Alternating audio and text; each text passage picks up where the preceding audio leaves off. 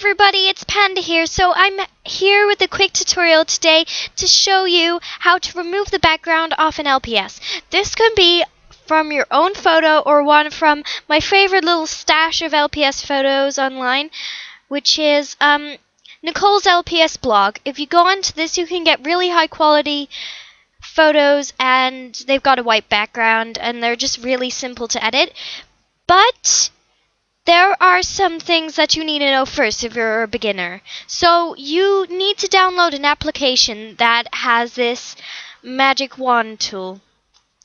You could go onto a website if you wanted, because I'm pretty sure there are websites that offer the same kind of thing. But I prefer an application because it's simpler, runs easier, saves easier, that kind of thing. I use paint.net, but Photoshop would do the same thing. Just not Paint, because I know that doesn't have the magic wand tool. So next thing is, you can choose to import your very own picture or to get one off online. But you have to make sure that the background is a block color. So you see mine's completely white, my background's completely white, so there won't be a problem here.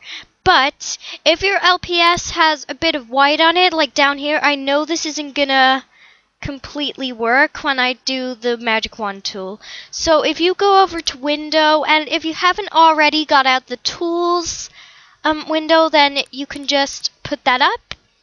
And as you can see here, it's got all of the tools you'll need. So first of all, we're picking the magic wand tool. Now, since this LPS has got too much white on it, once we go and click at the background, see, it takes away some of the LPS. So we don't want that. So we can just leave that for now, and I'll explain what you can do. So with this LPS, I'm just going to get the magic wand tool, click on the background, and it's gone completely fine. It's cut out a little bit of her foot here, but we can easily fill that back in if we need to. And now what we're going to do is get the rectangle select key, then just crop to selection, and then once again with rectangle select, and then cut so we can get rid of the writing. So that's basically how you can remove the background of an LPS. Easier than you maybe thought, right? And they do this kind of thing online as well. So you could go onto websites like I'm not sure if PicMonkey does it, but there are loads of websites you can check out that do this kind of thing. If you just type in magic wand tool, you might find something. But back onto this now. Since we can't remove the background, what we're going to do is use the eraser tool instead. So this eraser tool just basically gets rid of the background in the same way that the magic wand tool does.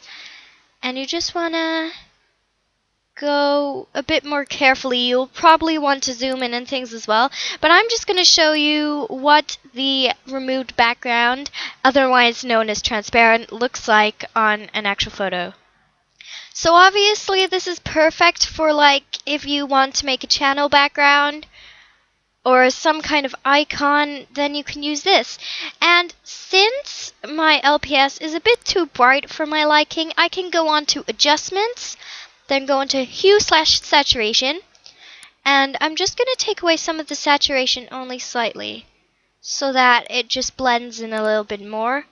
So this is what the overall photo looks like, and if you keep going with this one, then you can have the same kind of result, but you have to remember to take it slowly and carefully.